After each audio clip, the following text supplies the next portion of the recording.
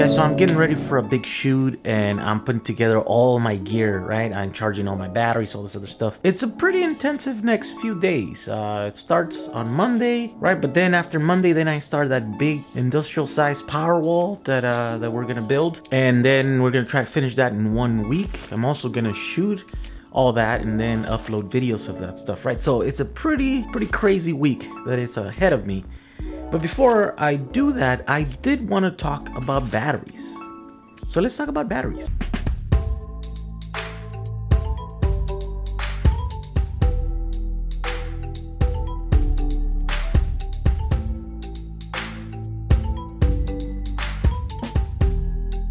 If this image looks somewhat different to you, it might be because I am shooting this on a brand new camera. I got a GH5.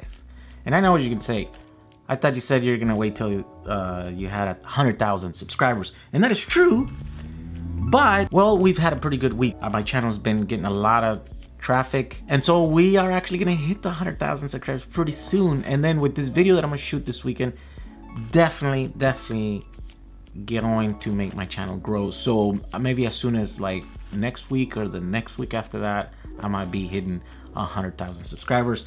And I really didn't want to shoot what maybe promises to be one of the biggest videos in my channel yet, with a camera that might work or might not work, or the audio port stuff, right? So I'm just like, screw that, I'm gonna go and buy it. There's just too much on the line to have a camera that's iffy, right? So anyways, batteries. Something's come up in the comments. A few people are saying that it might seem like these batteries are not genuine LG, right? And so the reason they're saying that is, of course, because, well, I probably did a bad job not doing research beforehand, before putting the video up and stuff. But the reason was because I myself believe that the likelihood of these being fake is very low, okay?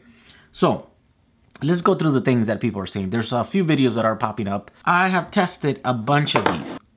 So here's how they come out. Look, this one, 1961. This one, 1987. Ooh, 1838. This one's kind of low. Then this one's 2100. This one's 2000 milliamp hours. 2100 and 2100. Okay, out of the 8 cells that I tested, 3 of them came in at 2100 milliamps.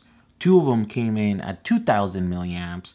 And then 2 of them came at 1900, but almost at 2000. And then 1 of them came at 1838. So I think you average out over these 8 of them, I think it's somewhere around 2000 milliamp hours, right? So far.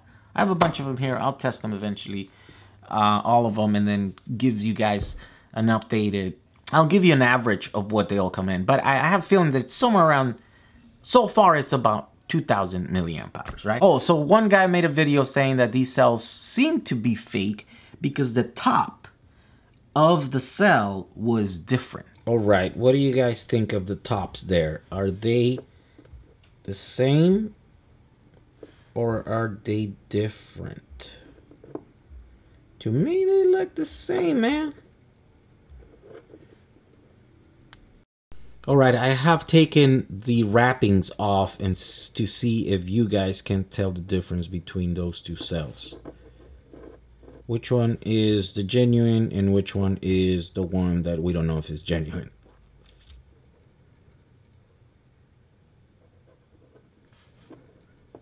The sides are a bit different. Okay, so those writings right there, they're pretty similar. See that right there? Okay, can you tell which one is the laptop one and which one's the hoverboard battery? But we'll see. Let's see if you got it right. Okay, so the one in the left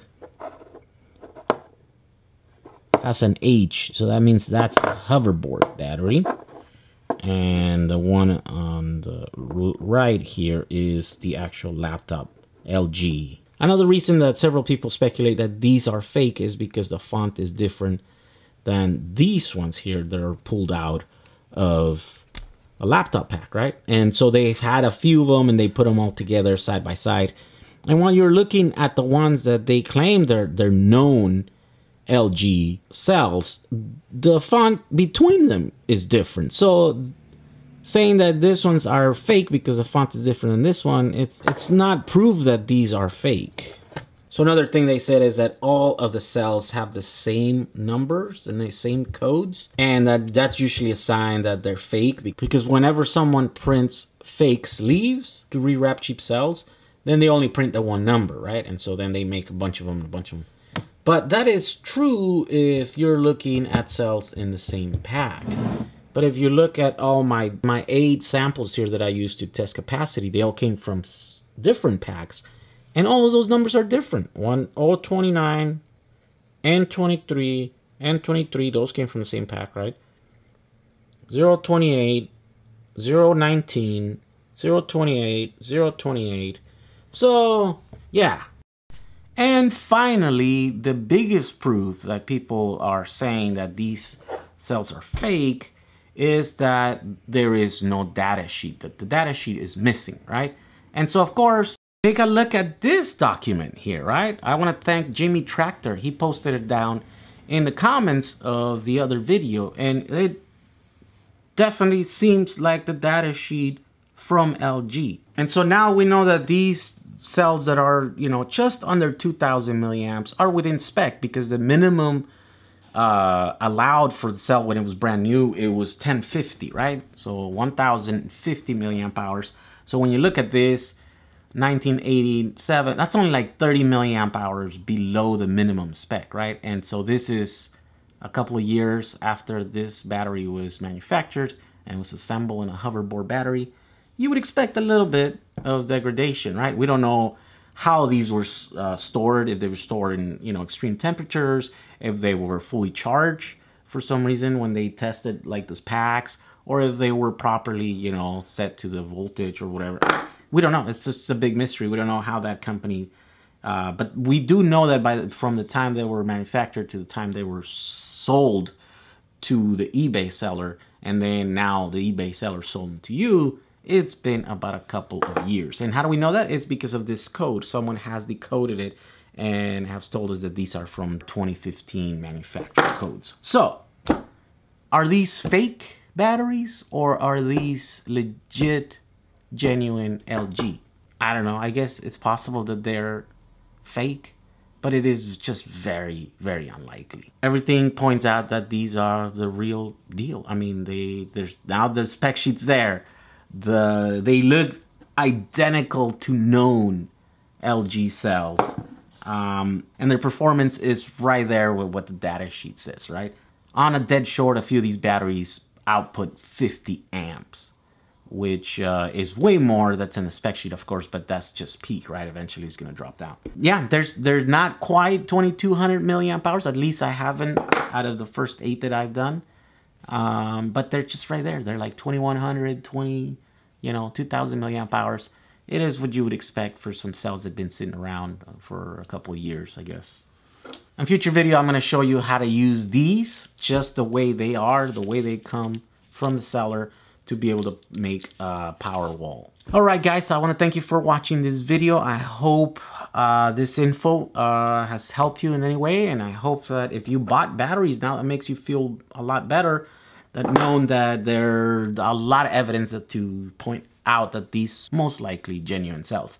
And as always guys, if you find my videos useful or entertaining, go ahead and check out my Patreon. Remember, YouTube doesn't really pay us that much to make videos, and so in order to support me and, you know, my adventures and my projects, the best way to do it is through Patreon.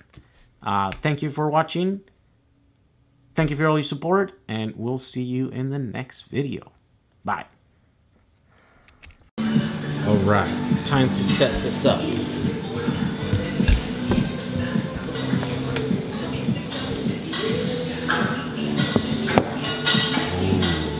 Ooh. Look at this.